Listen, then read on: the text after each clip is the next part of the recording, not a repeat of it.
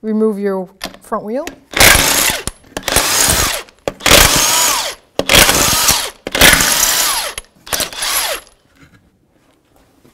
Dismount your caliper, 12mm socket or wrench, and remove the mounting sliding bolts.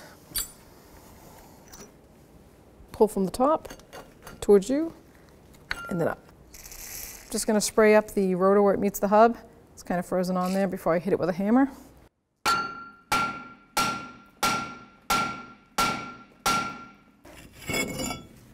I'm going to dismount the actual outer tie rod end so that I can move the knuckle freely.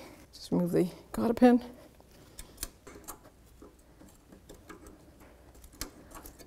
Throw that away. Need to use a new one after. Remove that castle nut. Just tap the knuckle. You're going to remove the old cotter pin from the axle nut. It's pretty rotted on this. It's probably just going to break. Might actually have to. Wow. Nice. So this is the castle nut locking cap. It's just a tin cover that keeps the cotter pin in place. It's pretty rusted. And that's how you do that. So that's the spring that goes behind it, and there's the cover. 36mm socket for the axle nut.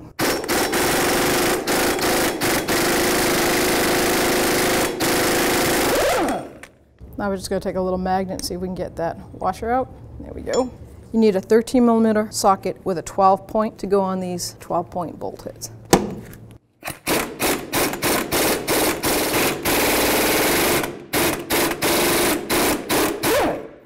So I removed all 3 mounting bolts for the wheel bearing.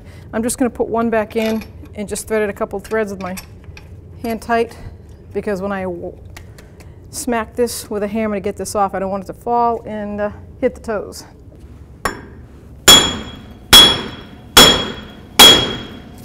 All right, now I can remove this bolt.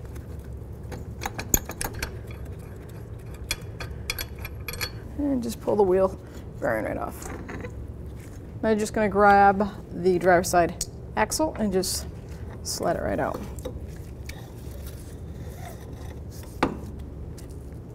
So you're going to grab your new axle, slide it right in. I'm going to suspend it, try to center it in that hole so that it hits that inner seal and lines up with the splines. Then you can just let it seat right in. I'm going to take the new wheel bearing, line it up with the splines. I can turn it so the bolt holes line right up. I got new bolts, so I'm going to start the bolt by hand. So I started it by hand, 13mm 12-point socket. Just going to bottom it out and go all the way around to the rest. So bearing hub to knuckle bolts are 75 foot-pounds. So now we're going to put our axle nut on. First goes the flat washer. And then what they call then put the nut on. Just bottom it out. Torque on this is going to be 175 foot-pounds. Put our tie rod end back on.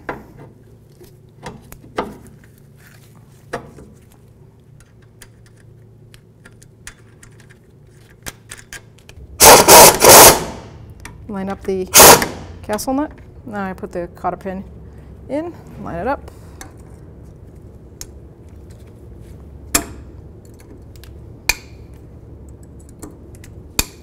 So now we can put our rotor on.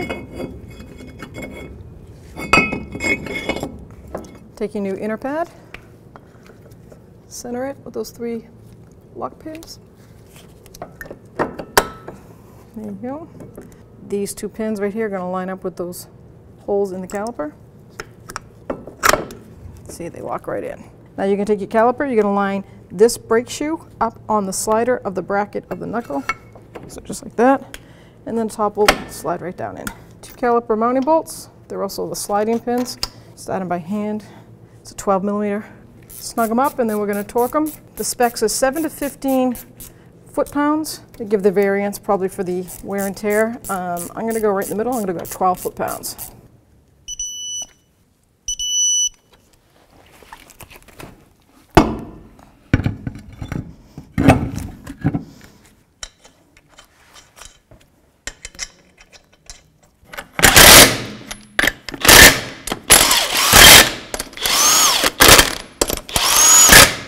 175 foot-pounds axle nut. Took the wheels to 100 foot-pounds.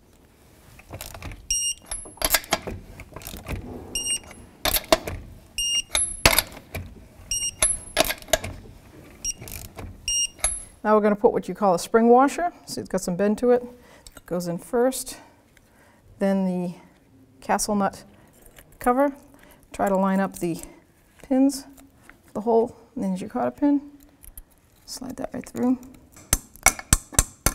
That spring washer is doing its job, pushing out on that. So we're just going to pull it right through. Make sure it's all the way down, bottomed out.